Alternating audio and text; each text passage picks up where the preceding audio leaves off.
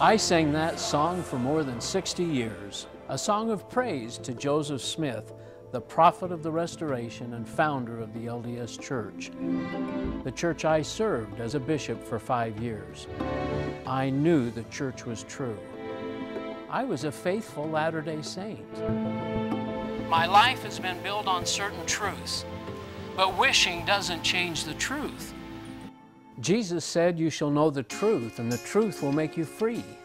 When I finally learned the truth about the real history and doctrines of Mormonism, I realized that I was following the gospel of Joseph Smith and not the gospel of Jesus Christ. I have come to learn that many others have made a similar journey out of the bondage of religion and into an authentic relationship with Jesus. And that's what this show is all about. Courageous people who want to share their story, hoping that you, the viewer, will discover the same new life in Jesus. So if you're a Latter-day Saint who is struggling with questions or seeking a genuine encounter with the Savior, we invite you to join us tonight. We have a joyful message that we want to share with you.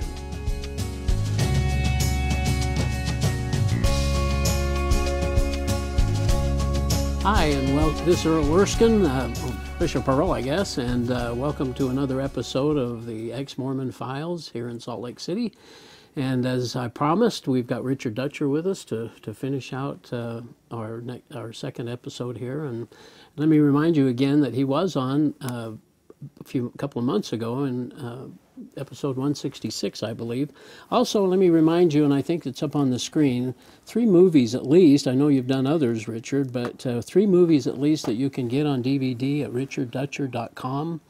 They are so wonderful. They have, and for Mormon and non-Mormon alike, the themes and the acting, the storyline, and Richard is the director, writer, producer, and actor in these. Did I miss one?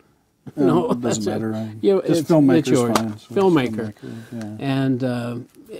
And they're just wonderful. We'll talk about them just a little bit here. But you were just getting ready to tell us a little story about... yeah, that was frustrating. I thought we just started to make out when you jumped out of the car. I felt like I was in high school again with a girl, of course. Got to be careful. Everyone understands metaphors only go so far.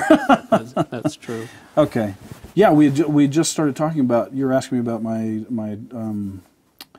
the presence of God in my life from an early age, and what I've looked back on and thought a lot about is, I remember in the early, 4 and 5 years old, I would go to Bible schools and church regularly, a couple times a week generally, and in the Pentecostal tradition, in a Pentecostal church in Southern Illinois, and I remember that I wasn't comfortable with Jesus. I was the way that he was presented to me and the way that my young brain saw him. He was just a strange man that wore strange clothes and sandals, which, and he was in another country a long time ago. And in our community, speaking in tongues was common. It was a part of the weekly. I believe it was Tuesday night meetings, and it frightened me as a young child, because I would see the people that I knew that were very, just regular folk, and my grandpa, who was just a wonderful older man who had a bad back, but then they would get the Spirit and that place would rock, My grandpa would be doing the Chuck Berry down the middle of the aisle, and and it frightened me. Jesus was a character that I didn't know if I wanted much to do with, because if this was it, I didn't want much to do with that. Yeah. And so when Mormonism came along, when my stepfather married my mother and introduced us to Mormonism, it felt better to me. It was a very, at least my introduction to it, it was very... More reverent and more reverent. Worshipful. Right. I'm more introverted, so it appealed to me more. The books you could read, you could study, and it was... a little less dramatic. Right. And so it's interesting to me that it was through Mormonism. But again, my feeling of Mormonism is I found it's not as universal as I thought.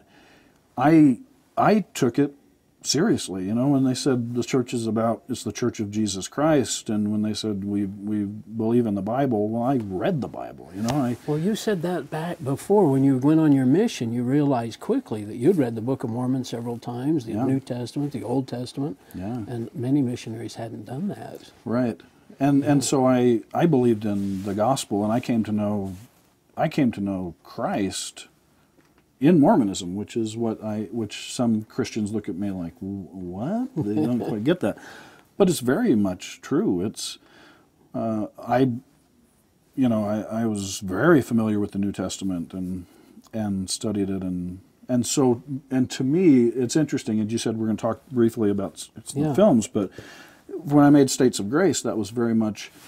And these other movies too, when I would express what I felt, you know, the stories of people trying to live a life of faith in a fallen world.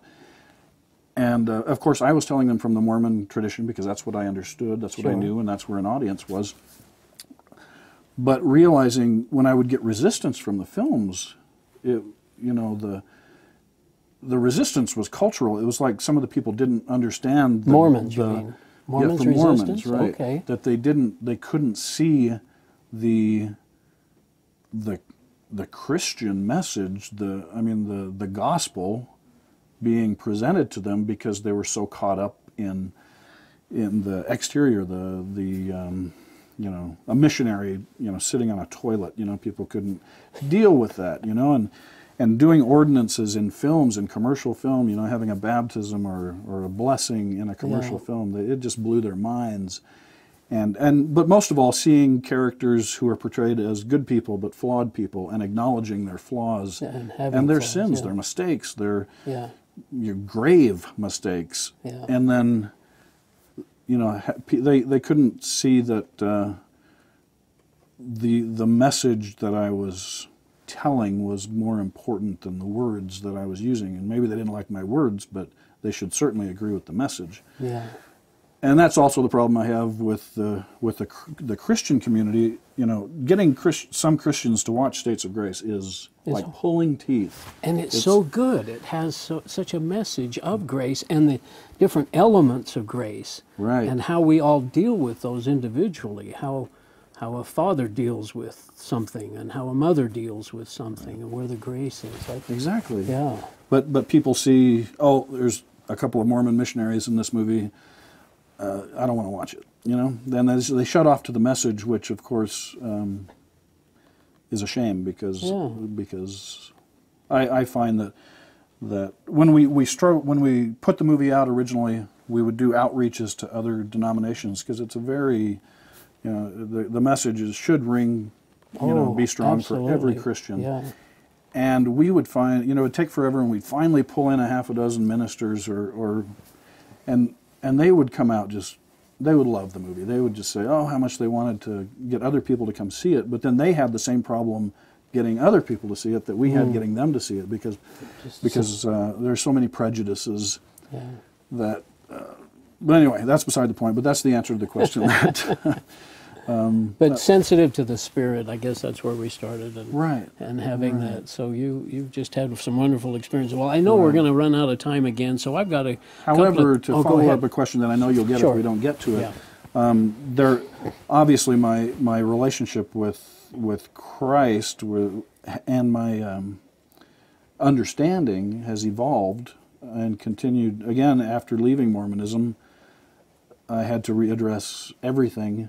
And it's been interesting to me now in my post-Mormon studies of the gospel or the scriptures that now I see things that I couldn't see before. Do you see things differently then? Oh, absolutely. Yeah. And I did too. I do too. I read the New Testament now and I think, how did I not see this before? How it was like right in front of me, and I read right through it thinking that I understood these passages, when all I was doing was reading according to the interpretation that I had been taught. As a Mormon, yeah. And now it's actually made Scripture reading much more exciting again, because it's like this. Suddenly, you're seeing things that are I mean, actually exciting. And it's like, wow, it's this process of learning and letting the understanding evolve. And that's why I have a problem with when people pick on, oh, your idea of Jesus is different than my idea of Jesus, therefore you're not a Christian, and you're going to hell. That I can't even comprehend how an intelligent person would think that way, because it's like any relationship with anyone. As you get to know them, and that understanding deepens and that evolves, and the person 3 years down the line, I mean, it's the same person, but you suddenly understand so much more about them. Yeah, and appreciate much more and understand more. Yeah. Yeah. Yeah. Did you understand grace before as a Mormon? Having family that was in the Christian community, yes, I did. So you understood that. Right, and I took it for granted. I thought that all Mormons believed in it. It was like, well, yeah. I mean, Mormons have their, paragraph 1, subparagraph B, works and all that. But to me, I always just was like, well, no, it's, there was an atonement, and there was a sacrifice, and well, did you sense that works was important in Mormonism? I would. It's interesting. I would at the time, if asked that question, I would have explained it away and said, no. It's like, it's a gift, and yes, we're expected to do the best that we can, but again, as we just said, it's like, now looking back on it, I would say, oh yeah, I was, I did believe too much in the works, and I beat myself up over it because I wasn't doing well enough, but yet I believed that. But it was a warped understanding of what. But I mean, you had to pay your tithing. You really needed to go to the temple. Exactly. Be married for time and all eternity. Exactly. You really had to. Right. We don't know what. The same thing when I was a Mormon, and people would say, make fun of me because I wouldn't drink or whatever. I'd say, well, it's not because my church tells me not to. It's because I choose not to. But now it's like, but the reality is, the truth is, we don't, because the word of wisdom. Right. Yeah. Right. So, yeah. Okay. On to the next one. This is good. That's funny. Okay. So, Brigham City comes out just a year after God's Army. You're still good LDS at this point. Oh, sure. You're actually the actor in this Brigham City, and you're sheriff and the bishop. Right. What a right, and then some serial killings begin to happen. It's a very good story, and it also portrays Mormonism. And did you have good response from this one? Yes, it did pretty well. It actually did pretty well. Larry King said that it was taut and tense and gripping. So I appreciated his kind word to Larry King, and he liked it. Yeah. In fact, I did have a quote here from somebody, and let me get that. I thought it was just really good. Wade Major of Box Office Magazine says Dutcher has joined the ranks of the very best and independent filmmakers in the world. That was quite a compliment. Yeah, that was good to hear. Yeah, I wish that had translated into lots of success and money and everything else, right? Yeah, well, I think the key there is independent filmmakers, so we have a little harder time getting people to see our films. Yeah. But as far as, maybe go back to God's Army for just a minute. You brought up some things, though, in that movie. You had a missionary who was questioning different aspects of the church. His excuse was that he was actually trying to be apologetic or have answers for that. You brought up some other issues. Were you just being honest in your filmmaking, or did you have any of these questions, or were these things you would put on a shelf? Oh, sure, yeah. I mean, as I said, I had always been a very much of a reader. Yeah. So, and I prided myself on the fact that I could answer any question, and so I was always reading everything. And that was what was very much in my mind, a lot, faith and trying to make sense of some things that didn't make sense, and conversations with other people close to me about these things, and how most of the conversations weren't welcome at all. They just made them uncomfortable. Right. Yeah. Right. Yeah. Let's see.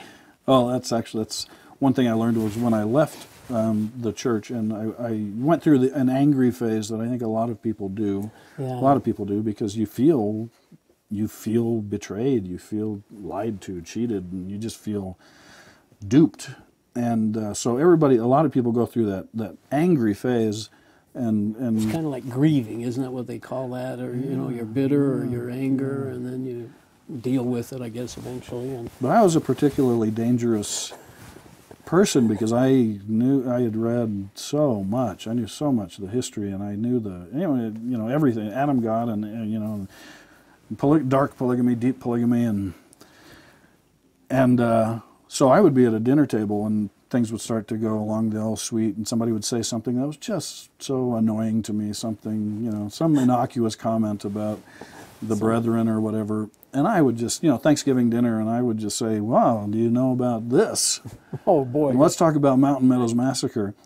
And it was like... they just don't want to hear about that. No, I was a most unwelcome dinner guest for a few months there. Well, somebody said that, I think it came out in maybe in one of your interviews, something about truth is everything in Mormonism, but no one wants to learn about it. Yeah, yeah. Yeah. Well, and then that was the strange thing about Mormonism had put that in me, that truth is... The glory of God is intelligence. Exactly, yeah. and truth, and you have to, and all our examples are of when you know the truth. The noble examples, when you know the truth, you live the truth, you do the truth, and I believed that. Yeah. And it was so strange to get to a point where then suddenly it was like, well, now I never thought I would have to choose between the truth and Mormonism, because I thought they were the same thing. But then when you get to that point, and how ironic it is that Mormonism prepared me to have the strength and the integrity to leave Mormonism. That is interesting. That's probably true, isn't it? Yeah. Yeah. And everything that seems to come out, the seer stone, the admissions of Joseph Smith's polygamy, and all that just confirms, doesn't it, that we've made good decisions. These are honest. Yeah, I mean, we can't deny what happened to us, that our eyes are open. And as you said, that you read the Bible now, the words are there that, I know they were there before, but I didn't read them. I just skipped over them, I guess, or I read through it. I don't know. Didn't understand. And the farther you get away in time, it gives you space, the more strange the whole experience seems, and the more interesting you're removed, and you're able to see it with more subjectivity, and you think, wow, how did that happen? How did I not see this before? I mean, I think, I often think if my mother hadn't taken up with this Mormon guy, and I had just become a, Southern Illinois kid growing up, and I'd been 24 years old, and some missionaries had come knocking on my door and said, we're going to talk to you about a guy who dug some gold plates out of a hill, and about these people that lived here, and Jesus came to America. I would have probably had a great belly laugh and sent them on their way. Yeah. But somehow, instead, I turned out to be the guy knocking on the doors, telling people, hey, we want to tell you about some gold plates. And it's humbling. It's very humbling, actually, to realize that.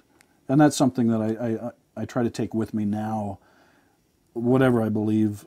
I think even outside of the religious sense, even politically or whatever opinions I have, I recognize that they're subjective, and that I should listen to others and be open to other ideas, because I see how very wrong I once was, and how very sincerely wrong, but very wrong, and I don't want to do that again. Yeah.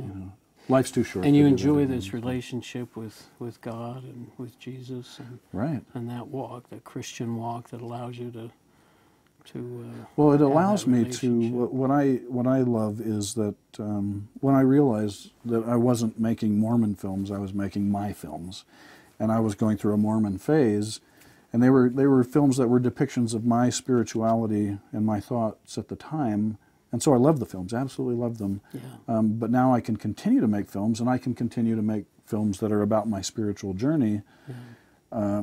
It's just that the journey doesn't all take place in one city. That's why they call it a journey. Is you keep moving. Well, these are all honest and certainly all worth seeing. I think they all have a great message, Mormon or non-Mormon. Now, in 2007, you were asked or you offered to give a letter to the Daily Herald in Provo, I guess, and kind of explain a little bit of what happened to you. Anything about that you care to share? People can look that up on the Daily Herald back in Yeah, they gave me like the full 2007. back page. It was huge. And Were you talking to the film students at BYU primarily, or? I was asked to write a letter about the state of Mormon cinema, and so I started to write about, so I was writing to basically the filmmakers to say, this is where I think we're going wrong and this is what we need to do. Yeah, and you then, said something about avoid the comedies and the cliche movies. Right. And then I realized that I couldn't do that because I was like, I don't longer believe, and so I thought I have to come out with this and let people know because I don't want to be thought of as a hypocrite, simply because people assume naturally that I'm still Mormon. Yeah, so I just doing Mormon film, father of Mormon cinema. So that's when I kind of did both things at once and said, I'm out of here, turning it over to you guys. Good luck. Reaction? Oh, it was a disaster or what? Well, it was an explosion. It was an atomic bomb, and that's when everything started to everything just changed, and that's when suddenly I suddenly had a lot of enemies that I didn't realize I had, and people who I lost a lot of friends, lost family, lost investors, lost. Well, I was going to say, and we talked about this privately the other day, but I didn't give up a job. I'd retired. My wife was with me. My children were out of the home, and so I really, I've sacrificed some things, but you've really sacrificed a great deal, and still doing it, I'm sure. Things would have been. In fact, you made a comment about you've taken the easy way out, or somebody was criticizing you. You've taken the easy way out. Right, and they have no idea how difficult it is, and again, all I can say is I don't know how it could have been any different. It's the same thing. It's like I could have remained in Mormonism, not believing, pretending to believe, but that's not a life I would want, and that's not an example of a father. See, people would say you're such a terrible example to your children because now look at you. You drink wine, you say naughty words, you make movies that are R-rated, and I think, no, my children, I hope if they learn anything from this and think anything, it's how important your integrity is. Living authentically. Be honest with yourself and with God. I would not want to be thought of as from my children as being the kind of man who would pretend to believe something in order to make his life easier. Yeah. It's one thing that struck me too was the word hypocrite. And I knew how God felt about hypocrites. Right. And that always struck me as I was coming out. I know this truth now about. For me, it was the different versions of the first vision, the changes in the Book of Mormon and the Book of Abraham, those three things. I said, I knew this. I can't deny it. I can't be a hypocrite anymore. I couldn't go stand and bear my testimony like I'm sure you had done many times before. Right. It would just probably stick in my throat now. How would I do that? Right. Yeah. So your children, have you been able to share with them or talk to them? Do they... Yes, and it's been a healing and a good experience because I was very worried about, it was a big thing for them, and especially when they have a father. Everybody in school knows them as the son of Richard Dutcher, and so suddenly their dads, suddenly people are all talking about their dad and have their opinions on my personal life, and and they have to deal with that, and then suddenly they're Mormons and suddenly their dad doesn't believe anymore, starts them questioning. And it was, and I recognized that it was huge, and it was that's why I say it was a monumental decision to leave Mormonism, because not only, but then you also wonder, what if I'm wrong? What if I take my family down this path and I'm wrong? Because you suddenly recognize that you can be wrong. then Well, what was your anchor? What was it that you really held on to when in those moments when you say, "What if I'm wrong?" I mean, what drew you back and said, "No, I know this is." that experience that I had, that one. that one experience of that voice Yeah. inside that I couldn't, Couldn't and believe it. I still, Of course, it's not true.